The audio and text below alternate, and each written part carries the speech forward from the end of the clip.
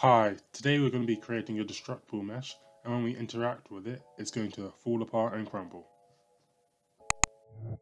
First, we want to find our settings, so we're just going to go there, and then from settings, we're going to look for plugins. I'm going to look for Apex Destruction. So Apex, and just click enabled, and then you're going to need to restart your Unreal Engine. So this plugin is just going to make it so that we can have destructible mesh within our game. And I've also downloaded a base model. That's what I'm going to be using as our destructible mesh, but any model, this can be used on any static mesh in the game. Okay, so once that's all there, just want to close it. And in your model, you're just going to want to find it. And if you right click, and you can click create destructible mesh, this will create our destructible mesh for us. Okay, mine's just loading, and now we're in here. Okay, if we go to enable impact damage, this will just allow it so that it can be interacted with and take destructible mesh damage. And the damage threshold, that just controls how much damage we have to apply for it to destroy. So once we've got all that, if you click fracture mesh, I'm just going to wait for it to load.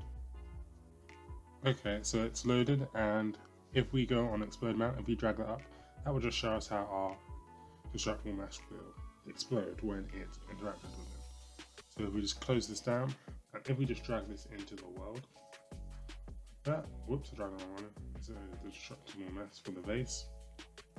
And I'm just going to scale it up so it looks a bit bigger and nicer. So I'm just going to position it. Okay, so if we just go into it, and in the destructible component, we're going to want to find and set simulate physics. So now if we simulate within the game, when our thing falls and interacts, because it's got really low damage threshold, it's just going to break straight away. Okay, so now we're going to make it so when we walk into it or interact with it, it's going to break. So we're just going to scroll down. Okay, I can't find it. So just going to scroll up, and if we go down and we just tick off start awake. So now when we first interact with it, that's going to be when it destroys. So I'm just going to duplicate this.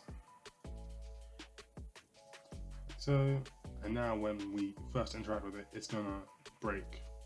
So just going to shoot, and it breaks, and if I walk into it, it also breaks. And that is how to make some destructible mesh in Unreal Engine. Thanks for watching. If you enjoyed, like and subscribe. Bye.